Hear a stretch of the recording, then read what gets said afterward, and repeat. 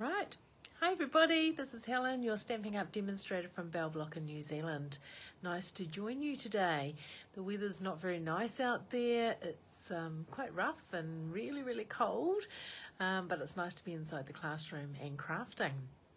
So I see Susan's arrived. Hi Susan. Thanks for joining me again today. It was nice to catch up with you yesterday, as always. So what have I been up to? I had a class this morning, so I caught up with my Waitra ladies, and Maureen was able to join us this morning, so that was great. So it was nice to catch up with them.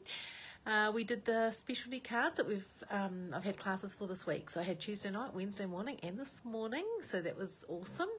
Just nice catching up with ladies, that's for sure. Right, what else is happening in my world? Getting ready for this weekend's class. So we've got the Daisy Delight, I think that's what it's called, DSP class this weekend. Looking forward to that. There's some really great cards that we're making with that, and I might grab those later and show you quickly at the end of my video. Right, so today I thought, what am I going to do? And it's always a rush trying to think what designer paper, what stamp sets I'm going to use, what type of card I'm going to make. So I'm making a card similar to one of the cards we made for specialty class this week, but using different papers. So I'll put you on my little card tray and we'll get started. I know a few people are busy today. I caught up with Maureen twice today, and I know she's going to be a little bit late catching my live. So I think the joy of this is that I can record it now and everyone can watch it whenever they are ready and available. So that's great. Right, we'll put you on my card tray and we'll get started. So I thought I would use the fishing DSP. I did a class with the fishing DSP last weekend, and I love the DSP, I really do. Some people get put off it because they think it can only be fish, and I've got you upside down. What am I? Oh, what's happening here? I've changed you over. How did that work? Okay, that's fine. I don't know what's happened, but my camera has... Rotate your phone. It's all right. I'm rotating my phone. Let's see if I can put it on here. Can you still hear me, Susan? Can you let me know, please?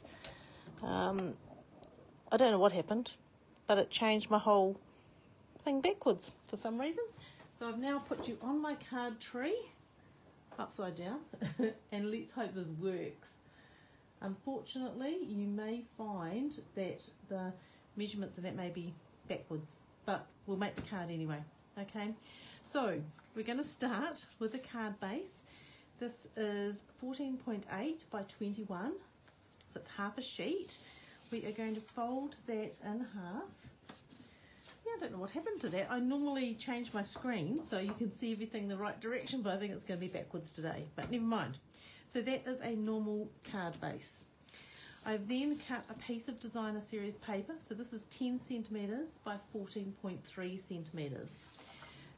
They're great papers, these fishing papers. There's lots and lots of different things, and they're all fishy on one side, and the other side are all sorts of patterns that you could use for lots of men's cards and really nice designs.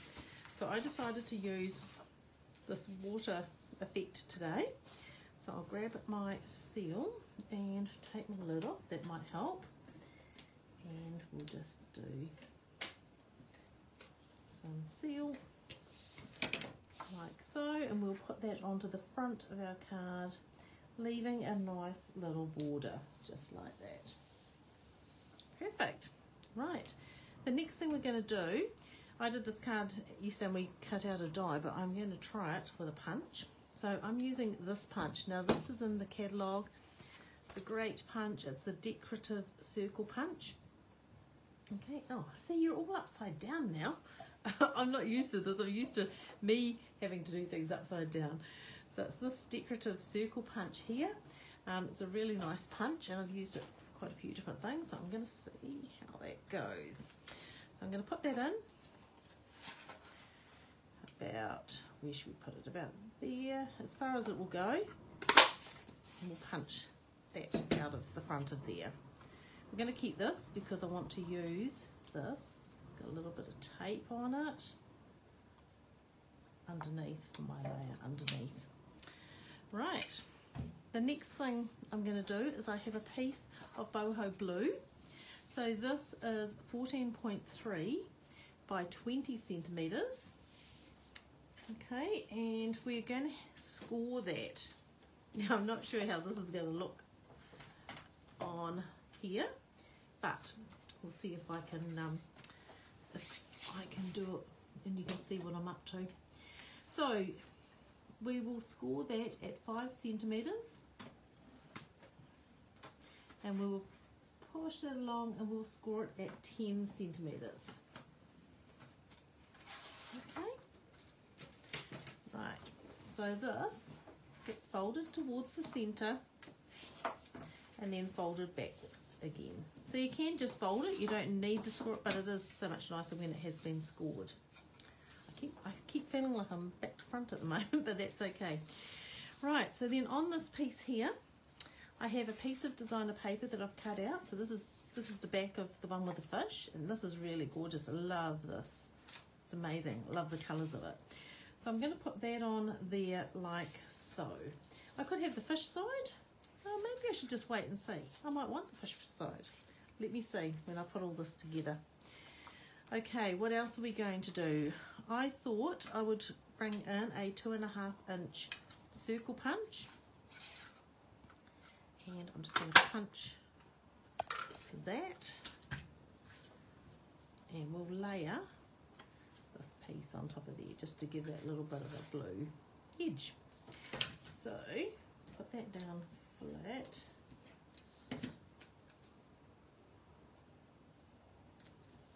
Just like that.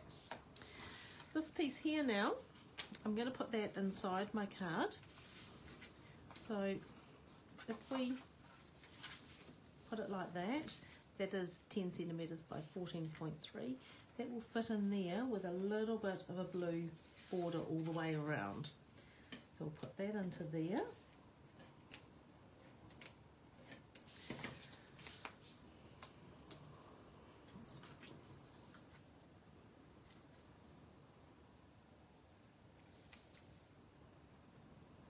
It is back to front on the thing. I'm just watching thinking it is back to front. It should be this way.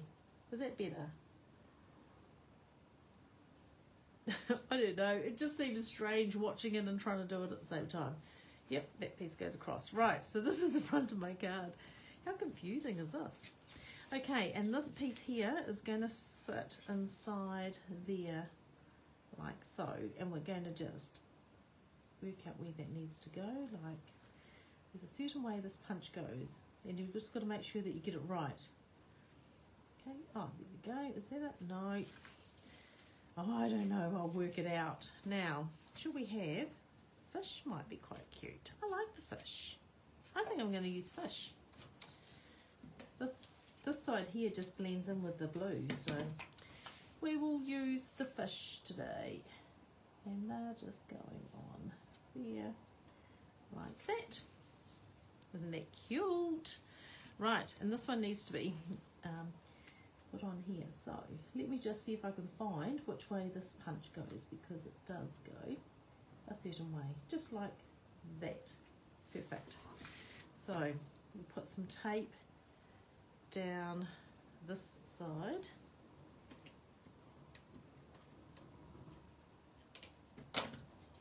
Line it up.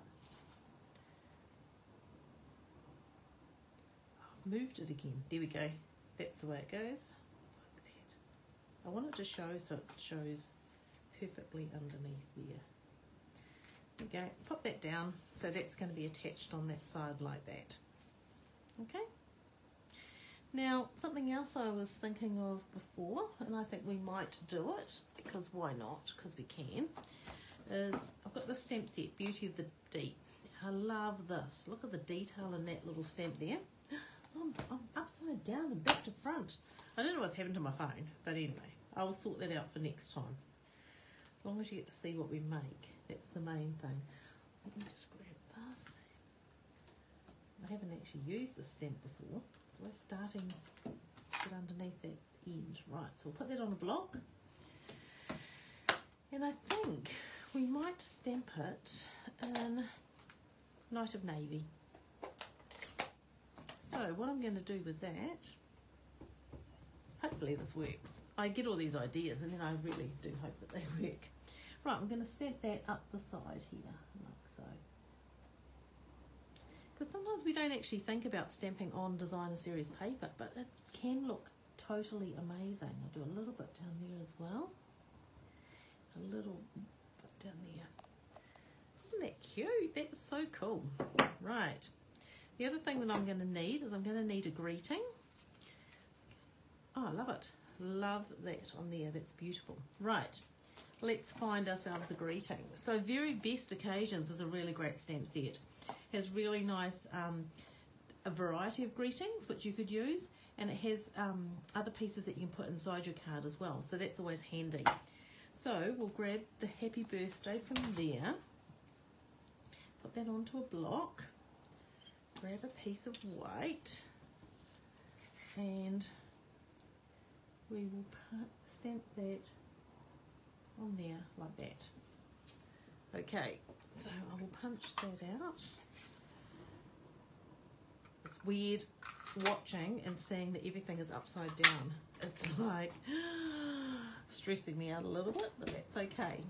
We will survive. We will get there. Now, what colour should I put behind that? Let's have a look. I could might put that colour. Let's try. So this is Misty Moonlight. We'll stamp that, punch it out with scallop part of the double oval punch. Attach that together like so. Then we'll find some dimensionals. Card's not complete without using dimensional somewhere. So we will pop that on the bottom, just there like that. Right, now what are we going to put in here? I was thinking we have these cute little fish. That one there might look really nice.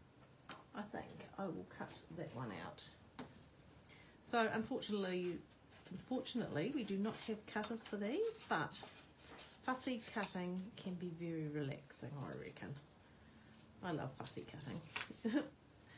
Right, so we'll just cut that out quickly like so. So what else has been happening in Stampin' Up? Well, we've had the new online exclusives, and I've had a couple of new products arrive, which is exciting. I always love getting new products. We've got bonus day coupons at the moment, so it's a fantastic time to place your orders, because you are going to get, for every $110 you spend, you get an $11 coupon to spend in August. So that's really exciting. That's a great little incentive to place your orders, especially if you've had a few things on those wish lists. Right, so it's been busy. Right, let's see how that looks. Oh, that's so cute. Love that fish. Right, grab some dimensionals. Doesn't take much to excite some people, does it? Give me a fish. It's so cute. Take the dimensionals off there, and we'll pop down on there like that. Oh, actually, why don't we? Let me think. I might just grab this one. I'm thinking which stamp set I want to use. So out of this stamp set here, which is the Gone Fishing, we've got this little cutie here, which creates some little water. So let's just not put our fish down just yet. And I want to put some water along here, just a little bit. So I might do that in navy, because I've got the navy out. My navy needs re-inking by the look of it, so let's just add a little bit of water. Normally I would stamp all this before I put it together, but you know, sometimes we just don't think of these things till later, do we? So that just gives that piece now a little bit more texture, which is awesome. You may not see that from there, but let me just bring it up closer And have I got it in the right place? Yeah, it just gives that little bit of texture in the background. Right, now we can put our fish on there. Like, oh, put him up the right way. Like so. Right, so he'll stay in that little gap. Now, for the background, we need something to write on. So, we'll grab a piece of white. And this is 9.5 by 13.8. 9.5 by 13.8. We need some words for the middle. So what have we got here? Sending you smiles for every moment of your special day. That will be nice. We'll put that inside. Some of the other, we could have good things. Oh no, I'm going to use this because I quite like the words on this. I've only got a big block here, but that's okay. We'll be fine. We will stamp that in navy. Sometimes if you've got a big block and a big stamp, it's easier to put your ink pad onto the stamp rather than the other way around. There we go. That is very cool. What else are we going to do on here? Oh, let's just put a little bit more of this lovely seaweed up the side. Oh, that's cute. Love it. Okay, what else have we got? What else can we put on? I think we can put some of this coral. This coral looks exciting. So on this one here, we've got this beautiful coral here. So we'll grab that. I need to find another block.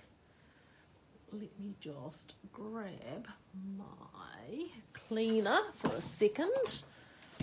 I should clean as I go because otherwise I end up with a bit of a mess. So clean that.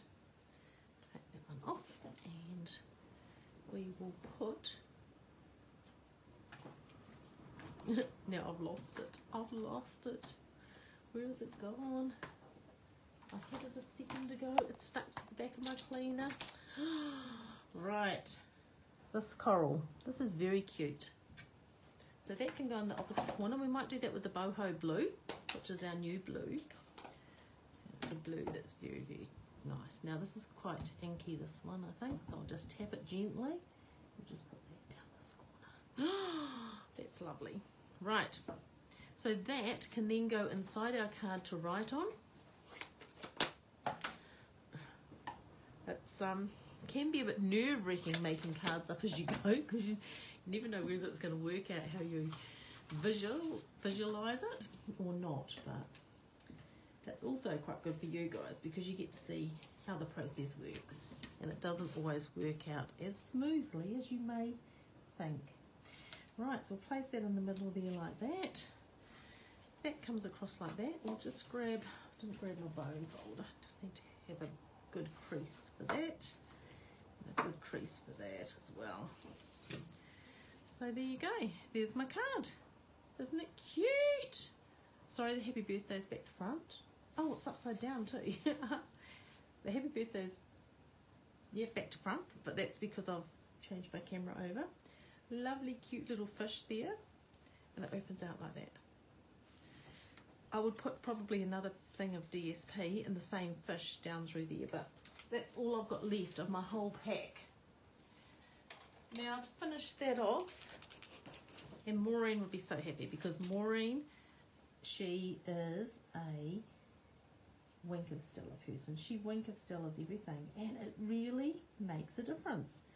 So for those of you who don't know what a wink of Stella is, there's a little brush, and it, when you paint it onto anything, whether it's a stamped image or a piece of designer paper or anything, it gives you beautiful shimmer, and you won't be able to see it on the camera as much as you can see it in real life, but it is, you may get to see it, I don't know.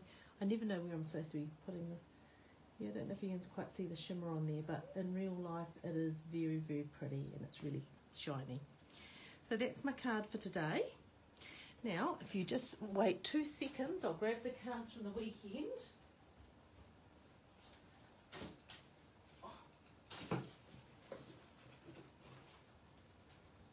So in the weekend we are doing the Daisy class, and these are cards made with the beautiful Fresh as a Daisy papers.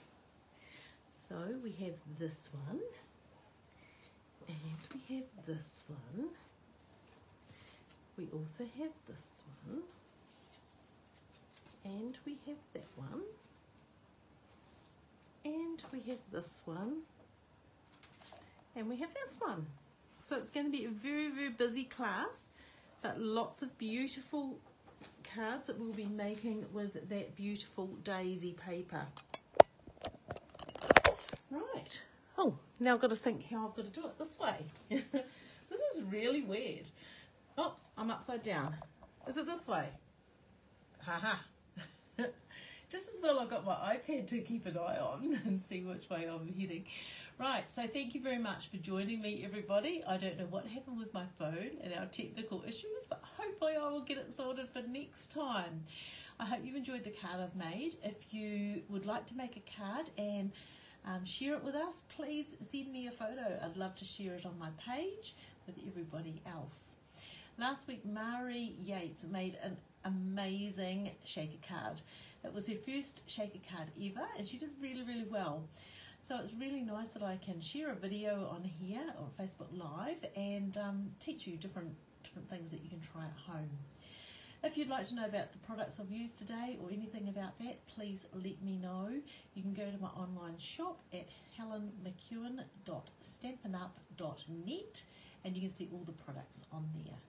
If you'd like a catalogue, please let me know and I'll send you one out.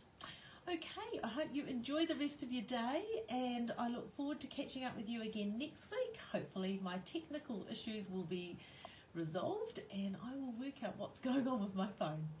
Okay, so for now, have a great day and I look forward to catching up with you all again next week.